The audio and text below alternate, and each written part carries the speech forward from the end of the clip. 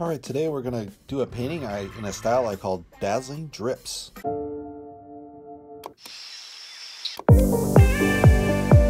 Alright, the question of the day is, who is hawNshawN?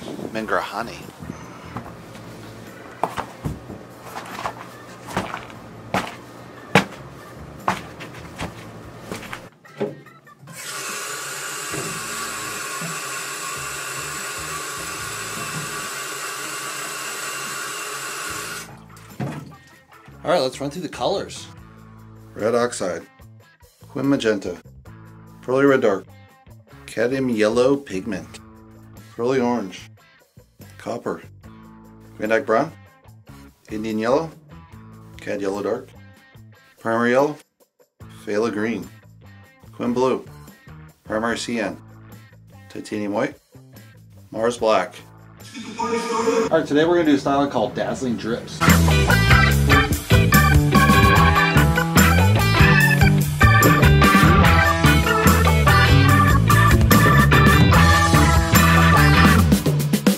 We just got in that first layer. We got this nice kind of chocolate brown, which has that copper in there, which is, you barely see the copper, so I might have to bring that back if I want to pop that. We got this kind of magenta red, which is kind of very pinkish. It's kind of combining here. We got the orange dripping through here, so you got a lot of orange and some brown and white. What we're going to do now is we're going to add in orange, so we're going to bring it at this layer, so kind of give it that in between the lower layer and the upper layer of the orange. As well as bring back, we're going to introduce a lot more yellow to give it more complexity in the middle here with kind of a nice Indian yellow with a primary yellow in the middle that's very light. So we're going to start differentiating those different layers.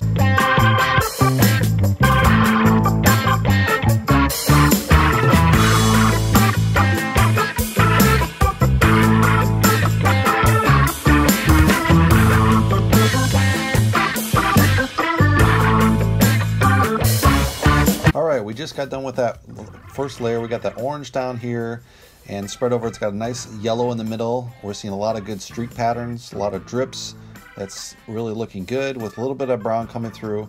And then we're going to add in that kind of different layer. We're going to add some cool colors in here to really tone this down and really pull it together. And we'll see how it goes from here.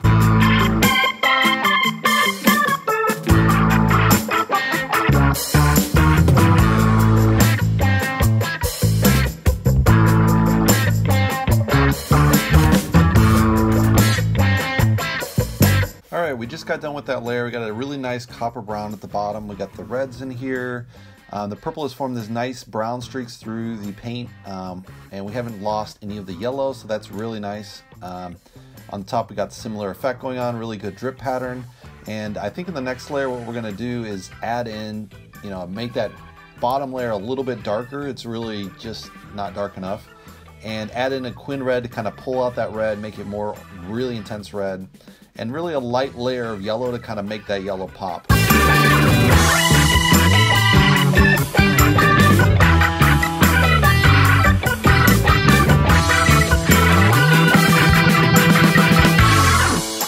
So hawNshawN was an artist friend of mine, and we both painted at a studio called 4th Street Studios, and later a little bit at 4th Street Fine Art. So she was at 4th Street Studios, I think almost 10 years.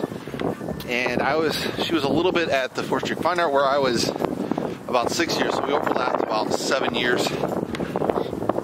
And she's an artist originally from the Philippines. Her parents were from India, so she incorporated a lot into her abstract work with a lot of gold leaf, gold paint, I think sometimes silver. And her abstract style was just really amazing, like a huge variety of color in it. And then she took a little bit of break after 4th Street Fine Art. She didn't want to join the new studio. The art market was bad. And the art market started to recover, and then she finally came back to 4th Street Fine Art a little bit. And her style had changed quite a bit. It was more kind of a Buddhist, I would say, influence, more figurative. Again, mixing a lot of color in there. But yeah, quite different than where she was in her abstract art. I think she was just kind of burned out of the abstract art, and she wanted to take her art in a new direction.